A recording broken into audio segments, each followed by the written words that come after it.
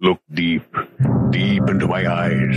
You are witnessing a demonstration of the awesome power of the human mind. The unlimited potential of total concentration.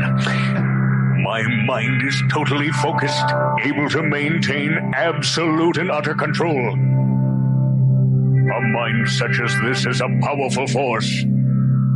It could even rule the world. Hey! Huh? Ladies and gentlemen, can I please have your attention?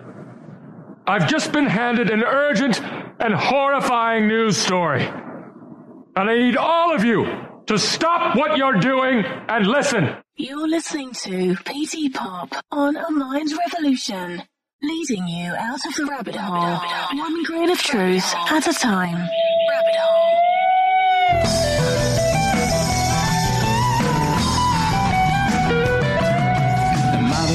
Hey there, everybody. It is PTPOP with all four lobes of my brain securely bound behind my back. And welcome to PTPOP, A Mind Revolution. Thank you for downloading me. I hope I went down slow and easy. Man, today is January 19th, 2022. And I am shrouded in the darkness of my studio, buried deep in the bowels of my home. Glad you're listening. Glad you're here. Glad for each and every one of you. Thanks to every one of you who listens to my podcast. I started watching the TV show Only Murders in the Building with Martin Short and Steve Martin. And it's these older fellas that are kind of beyond their prime. They're kind of beyond their days in showbiz, and they started a podcast about murders in their apartment building. And it's pretty funny because it reminds me of myself running around trying to come up with ideas, trying to become successful with it. So, I don't know, man. It's been snowing here in Cleveland. We got about a foot of snow in our yard. Other places around Northeast Ohio got 2.5 feet of snow. And I grew up in the snow. I love it. I just love the snow. I lived in Arizona for 10 years, and you can have it. You can have the desert and the cacti and the snotty people and the guns and the violence and the craziness of the Southwest United States, and you can stick it straight where the sun is shining. You can all have. You can all stay out there as far as I'm concerned. Don't come to the Midwest. We don't want you. I love it here. I couldn't think of any other place I'd rather be on the earth than to be here in Ohio. Right, hit the wrong button there, kids. So it's a good day, and I'm excited to make another little podcast here. I'm trying to do this once a week, and I'm working on a new documentary. Check out my documentary, my first documentary, the award-winning documentary for it won for best feature documentary, and it's called The Artist Documentary. It basically is a film that documents how hard it is to make a living as an artist. I follow a variety of artists around the community of Dayton, Ohio, the thriving art community in Dayton, Ohio. There's a great art community in Dayton, and if you don't know about it, you're missing something. These people are nice, and they're sincere, and they're talented. And the movie is now on, I dare to say it, it's for free on YouTube. It's on YouTube. And if you go to my channel, PTPOP, just search for PTPOP on YouTube and you'll find me right away. And it's one of the most recent releases I have up there. Runs an hour and 27 minutes. I did all the videography, cinematography, editing. Well, I did most of the cinematography. I did about 3/4 of it. I did all the editing, sound, music. I wrote all the music for it. I'm very proud of this. This is a great piece of art that I created. I love it. I'm going to toot my horn here. I really, really am grateful that I came up with it and had the opportunity to make it, especially during the pandemic. But I'm working on a new podcast. I'm sorry, not a podcast. I'm working on a new documentary, which is an autobiographical documentary about my childhood, being raised by both my parents, who were both severe alcoholics, dealing with poverty, homelessness, and a variety of other topics that affect me as a kid, and how their drinking and how their alcoholism affects me today as an adult, and how I overcame it. It's really a story about forgiveness and hope. It's a story about some very powerful things that I overcame and how I came to forgiveness towards both my parents and towards myself. And it's about finding hope in the most dire and darkest of situations. And the film's going to be called, or it is called, Drunkard's Path. And I'll probably have it finished this September, and I'm just going to release it on YouTube. I don't have the budget or the money, and I don't have the connections in the music business to try to get a big distribution deal with Amazon or Netflix. Those people won't even look at me because I'm not a Spielberg, or I'm not a Tarantino or whoever you happen to be to have to get those things. So, but as you saw on the thumbnail of this show, buy it or get laid. Buy it, get laid, not buy it or get laid. Sorry, I'm moving some things around here in my little setup. Buy It, Get Laid, from the book Brandwashed by Martin Lindstrom. And this is chapter 4 of his book. And I found the title of this chapter to be fascinating because I knew exactly what he meant when he titled it. I titled it and I knew what he was going to go for to some degree. I didn't know exactly, but I knew I had a good idea of, what he was shooting for with that. But before I get to that, I'm sitting here and I've had this podcast now for about 3 years. This is my 4th season. The season's kind of been chopped up. And I originally thought there were people out there that wanted to know the truth. Not really so much that. I thought if people knew, if I could get to a group of people out there who didn't know that they were being manipulated each and every single day of their lives by marketing companies and advertising agencies and the such. And if I could educate people, if I could show them the way and say, hey, look, you're being fucked with every single day of your lives. Every moment, every waking moment of your life, you're manipulated with sounds, with music, with words, with colors. I've proven it. I've done the research. I've got the documentation of it. I've only hit the tip of the iceberg. I thought if people knew that when they walked into a grocery store, that they were being manipulated from the moment they walked into the produce section to the moment they left, trying to get you to buy things. I thought people would go, you know what? Wow, that's pretty crazy, man. I didn't know that. I maybe I should start looking at things differently. Maybe this will change my life. I thought people go, Eureka! I'm no longer controlled by the things that I didn't know I was being controlled by. Why do they teach you to talk like this in some Panama City sailor want a hump bar? Sell crazy someplace else. We're all stocked up here. And I got the opposite. I'm finding that most people don't want to know.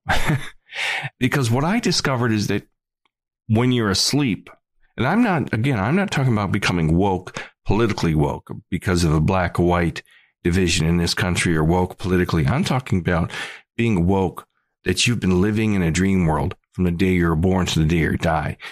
You're living in a dream world from the day you're born till the day you die. Plain and simple. You're mesmerized with fantasies and fairy tales from your birth. And then you're tantalized with cartoons and colors and then sex and sports and all these things that don't matter. They're a complete distraction from who you really are, who you're really meant to be, who any of us are. And it's all pushed by some weird agenda. Some people call it the Matrix. I'm not going to get that kind of deep into it, but it is basically some type of weird world they've set up to keep us in this world, to keep us doing as they say. And I'm finding people don't really want to know, because I tell you what, once you wake up from it, it's painful. You wake up. When I woke up and I realized it was all a lie, I went, oh shit. I've been chasing my tail for most of my adult life. Chasing after women that don't even exist, chasing after sexual lifestyles that weren't even legitimate, chasing after jobs that were just like, if you go into it blindly and you put on your blinders, you can do the corporate job. But when you start to realize that it's all bullshit, you're like, oh my God, this is terrible. And I find it's very hard once you discover it. So I don't know if people want this or not. I thought this would be a good idea for a podcast. I do it because I enjoy it. I enjoy coming up with the ideas. And a few people out there listen to me. I don't have a huge audience. Not yet. If you like my podcast, tell people about it. I try my best to make it somewhat interesting. But we, in this country and around the Western world, we're at war. We are at war, and we are getting our collective asses kicked. Now for a good, clean kill. Blast! Missed. Over to you, Red Leader 1.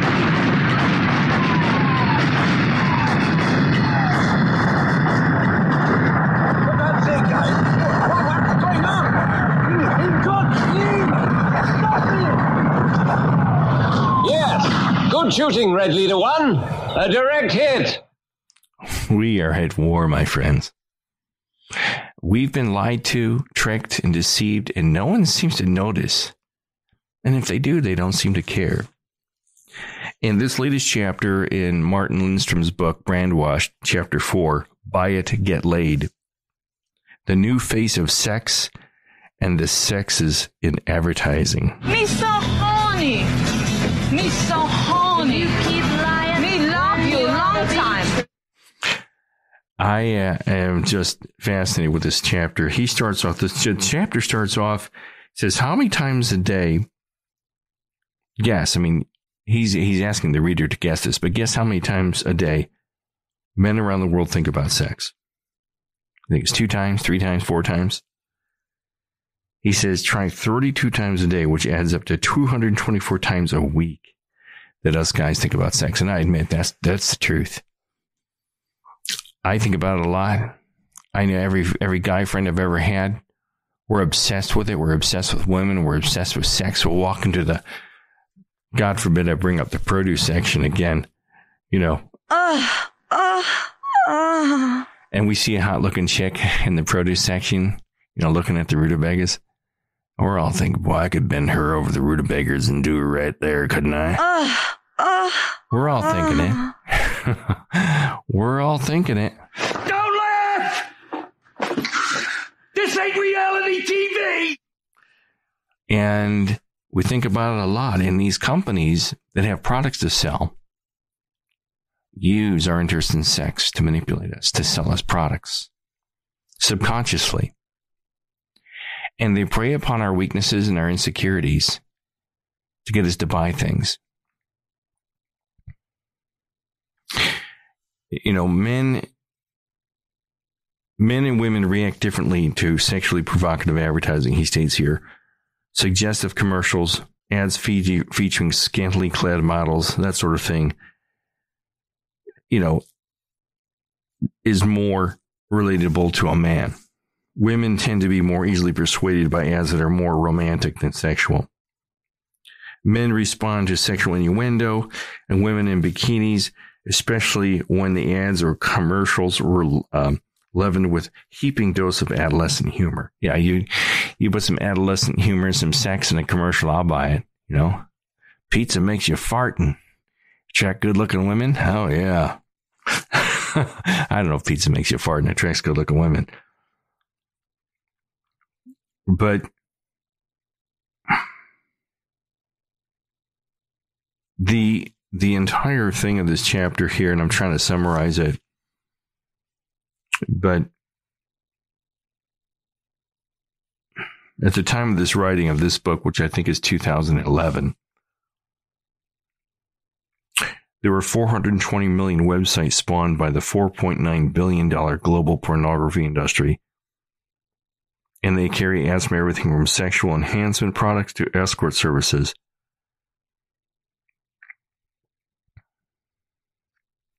And he states here that the child, the average age of a child that just happens to stumble upon pornography is 11 years old. And that's about when I found it. I actually saw pornography when I was younger. I saw pornography, probably the age of 7. I found a stack of magazines under my dad's chair. And I don't know if everybody had a father out there. Fathers still have their chair. But my dad had this old green padded armchair with like skirting on the bottom. And you could hide things. You'd have magazines and stuff under there. And one day I was crawling on the floor playing with my Legos, and I found some Penthouse magazines, and I was quite startled when I saw some lady with her legs spread. I didn't know that women didn't have penises. I'm like, where the hell's her penis? I had no idea. And my parents never had to talk with me about sex and where babies came from. Although, well, I'll get to that later. But people are more likely to expend money and effort on products and activities if they're first primed with photographs of the opposite sex or stories about dating. And I think that's fascinating. Now, keep in mind, as I've said in all of my shows, these companies use psychologists and psychiatrists and all kinds of people to manipulate and read your brain and do studies of your brain and how to manipulate you and what motivates you to buy. So there's a whole giant campaign behind the scenes of these advertisements to how to manipulate you.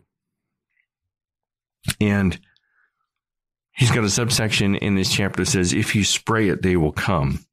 And this is fascinating because this is about the body spray antiperspirant deodorant company called Axe, A-X-E.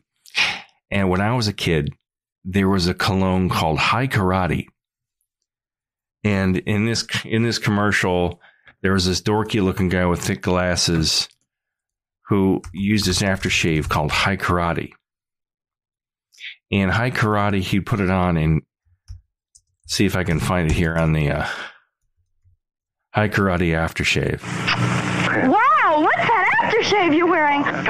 Your High Karate aftershave is so powerful, it drives women right out of their minds. That's why we have to put instructions on self-defense in every package. High Karate, the brisk splash-on aftershave that smooths and soothes and cools. High Karate, aftershave, cologne, and gift sets. High Karate, be careful how you use it. It's kind of funny because you can't see it, but in this commercial, this nerdy guy in his suit. He's, this commercial's from like 1968, late 1960s, early 1970s. He's dorky. Look, he's got the thin tie and the suit, and his hair's, kind of slicked back. He's got the thick glasses, and he looks like an architect or something. And he puts on the High Karate, and this girl attacks him. And he's got to use karate moves to get away from her. It's kind of funny because, what man, including myself, would fight a woman off if she was as attractive as this woman was and wanted him, right there in the middle of the living room? I want you now because you're aftershave. Okay, hon, I'll do you. I'll do you right over the rutabagas. Yeah.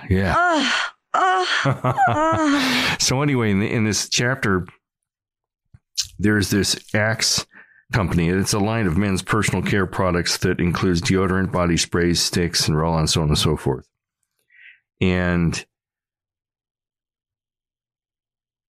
the product is positioned as, it's basically Axe had this campaign and it was losing some money, and it wasn't getting the kind of marketplace it wanted, the market share it wanted. And they hired a company. I don't know if this is a company that hired or this is a marketing company, but they hired, or it's their parent company, Unilever. They did an in-depth study of 12,000 boys and men aged 15 to 50 around the world, from the United States, UK, to Mexico and South Africa and Turkey, to see what men's insecurities were, what they really thought of, what their fantasies were, what they really thought was hot. It's kind of funny here because I don't have these fantasies, but they found that, as it turns out, the number one fantasy among men in this study A boreal man is lounging in a hot tub or a spa. He's surrounded by 3 or 4 naked women. A corked bottle of champagne stands nearby with its foam bubbling over into the hot tub. And I don't understand this fantasy. I've never had a fantasy like this in my life. But the Axe team, this team that makes the deodorants, realized something, that the ultimate male fantasy isn't just to be found irresistible by a sexy woman. It's to be found irresistible by several sexy women at once. So they broke up this study into the different types of men that there are. There's the predator, the natural talent, the marriage material guy, the friend guy, the dreaded friend, the insecure novice, the enthusiastic novice.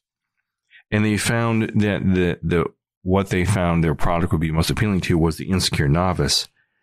And Axe came up with a series of 30-second TV commercials that preyed on the insecure novice. Now, the insecure novice is listed as being, the poor young fellow who hasn't the slightest idea what they're doing in life with women. Along with marriage material and the natural talent, the United States boasts quite a few of these insecure novices. They outwardly resemble the predator type, which I'm not going to go into different types, but basically they focus their marketing campaign on the personality and sexuality of these type of men. So with this new campaign, they came up with these 30-second spots. In one 30-second spot, an army of bikini-clad female Amazons, drawn by irresistible scent, storms an empty beach to surround and seduce a helpless, scrawny young male Axe user. In another, a naked, soapy young man is showering when suddenly the bathroom floor cracks and he tumbles, still naked and dripping with suds, into the basement filled with scantily clad young women who proceed to bump and grind lasciviously enough to make a porn star break out in hives. And the total response to this campaign was so successful, it was an instant hit. Axe became the #1 male brand in the total antiperspirant deodorant category, earning Unilever, I guess that's the parent company. Unilever is the parent company to Axe, $71 million in sales in 2006. That's $50 million more than its closest rival, and $186 million excluding Walmart sales in 2007, an increase of 14% from a year earlier, which was leagues ahead of its nearest rival. Moreover, Axe had achieved global fame for its enveloping, pushing ads, which were variously termed funny, brilliant, offensive, or outrageously sexist. Either way, it was free publicity and it worked. Now, what happened was that geeks and dorks everywhere bought Axe. And every geek and dork was wearing this. It says here they were buying it by the crateful. And their brand became known to be like dork scent. It kind of ruined their brand. But that's not the point. The point is, as I've said continuously here on my podcast, they use and manipulate us every single day of our lives. Now, I know that those commercials sound funny, and they are. Okay, I've had fantasy of Amazon women, but it's usually one-on-one. And there's no subsets. But I've never had fantasies of groups of women, tearing me apart on the beach, things like that. I don't know where those come from. I've never had fantasies like that. But what I'm saying is they prey upon our desires. They use us and manipulate us. And then they come up with advertising campaigns to get us to buy things, whether it's underarm deodorant or cars or cigarettes or beer or clothing. When I was a little kid, I remember if you bought kids' shoes, I don't know if they make kids anymore. It said it would make you run faster and jump higher. The shoes make you run faster and jump higher. Well, I got a pair of kids and I couldn't run any faster and I couldn't run any higher. But I thought I could, you know? They fuck with you. These people fuck with you every single day of our lives. It's on the radio, it's on the internet, it's on TV, it's in the movie theaters. And I think it's fascinating because, you know, I didn't discover this stuff by chance. I was a graphic design major in college many years ago. And I had this class on color theory and how color can be used to manipulate your moods. And I've talked about it in another podcast. You know, some of my podcasts are gone. I was with Buzzsprout, and I was paying them like $20 a month to send my podcast out and distribute it to different places. Then I switched over to Anchor, and Buzzsprout 86th. They just threw away 3/4 of my podcast. Some of them I still have recorded here at home. Some of them I've thrown out to save space on hard drives. But in other podcasts, I've talked about how color is used to manipulate you. They use color in restaurants. Big one. A lot of reds and oranges and yellows are used in restaurants because reds, oranges, and yellows create hunger in the mind. They make you feel hungry. But you're really messed with on a regular basis, and I'm finding it's like almost like here's my theory. It's almost as if the world powers, which are now kind of controlled by these corporations, the pharmaceutical companies, and the oil companies, and all these, you know, Walmarts and Amazons and YouTubes and not YouTubes, but Facebook and all this stuff have come up with ways to manipulate and to get your attention, to get you to patronize them. It's almost like they have control of you, like they've done away with war. They're trying to do away with conventional war to control the people. They're doing away with rockets and bombs and landmines and submarines, even though we still have all that stuff, but they don't really need it to invade anyone. They don't need to do this anymore. Very interesting. Your papers, please. You don't need to have like a Nazi reign over someone to control them now. It's all done almost through hypnosis. And it's almost like people are powerless. When you watch people walking around driving with their cell phones in their laps, their eyes are transfixed to this screen. They're lost. They have no fight in them. Nobody has any fight in them. And I've noticed if you do happen to get upset about something, like I'll get upset about something in the store, they're like, look at you like, what's wrong with that man over there? I went into the Apple store the other day, and I wanted to talk to somebody who was an expert on a certain software that I like. And I waited 20 minutes to talk to this guy, and then the manager sent him home. Or no, the manager sent him to lunch.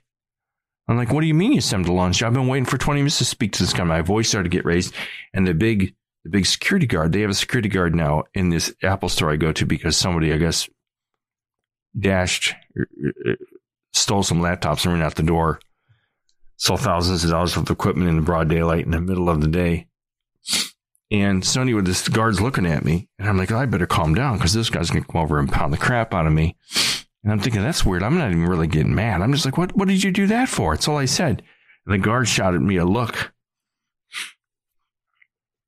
And I'm telling you, it's like people just are lost. And my idea behind this podcast was if I could at least kind of put a wedge into their eyelids, into their brain and go, hey, wake up over there. There's some things going on you might want to know about. There's some things that you might want to know about, and otherwise we're going to start hearing this. You know?